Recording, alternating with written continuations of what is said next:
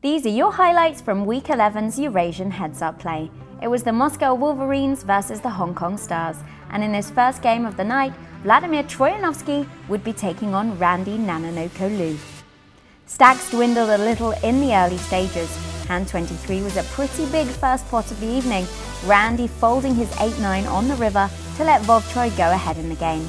Hand 25 saw a nice check raise on the river from Randy, which was snap-called by the Russian, and it meant the lead changed once again.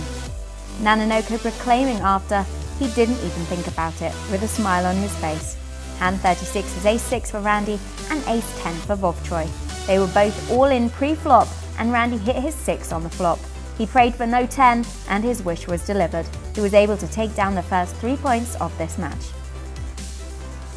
On to game 2 of 3, and the Russian wanted points to keep the Wolverines top of the conference.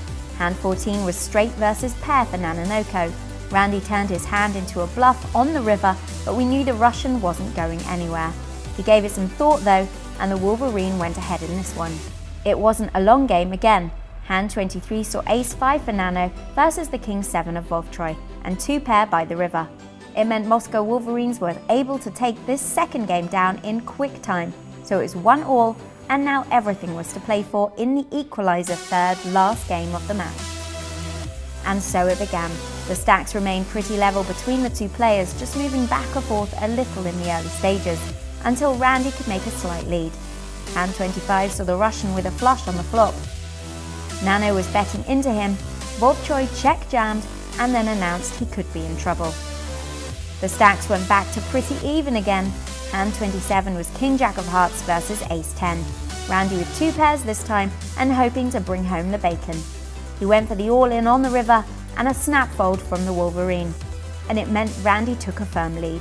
From there he was able to finish off the job. Hong Kong Stars win this one, taking 6 points for the Stars and adding to the 14 points they made yesterday. Hong Kong firmly in second place in the Eurasian Conference now.